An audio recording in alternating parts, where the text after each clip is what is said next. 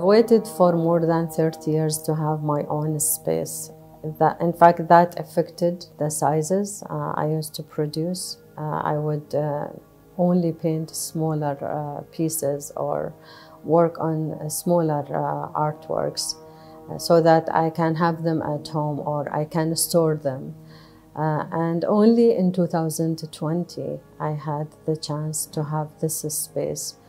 Since then I started making bigger pieces, and that's how my work became more diverse, not only in terms of sizes but also in terms of materials. My family members, when they walk in to the studio and would see these paintings, they would start comparing them and finding the similarities between the paintings and people they know. My daughter, on the other hand, she finds them quite intimidating, quite haunting. I don't know how the people will react to these paintings or to these faces now. I hope that they will have their unique experience whenever they visit a gallery space. Whether the faces or individual people, I think they are in the center of all of my artworks, including films, including poetry, including art films, or even visual art. I am fascinated by people's stories, by people's presence, their emotions, their feelings. Everything related to people leaves its touch deep into my heart and deep into my consciousness. And I feel it is too easy to relate to people through their emotions and through their expressions. And that's what I am after, whether to capture that visually or through films.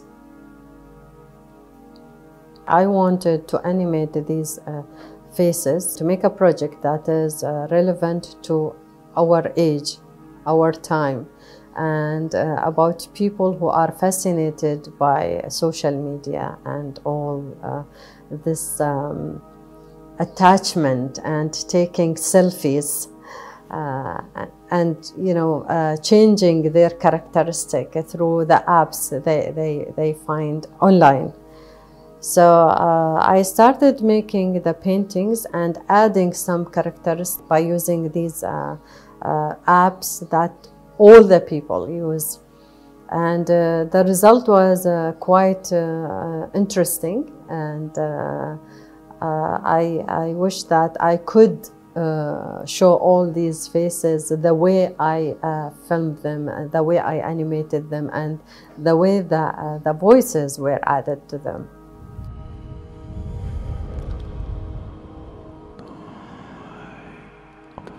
I decided that I want to go halfway through the firing process of the clay, and then to use the fluorescent colors, because I wanted to give this a theatrical presence of these faces in dark places.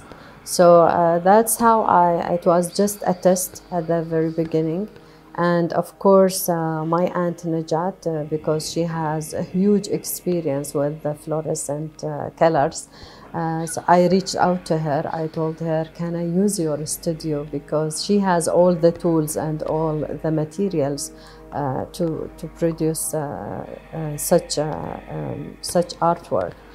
So I've started, just using her space, and at the same time making more faces, and using also, going from the flat materials, the flat clay, to sculpting the clay.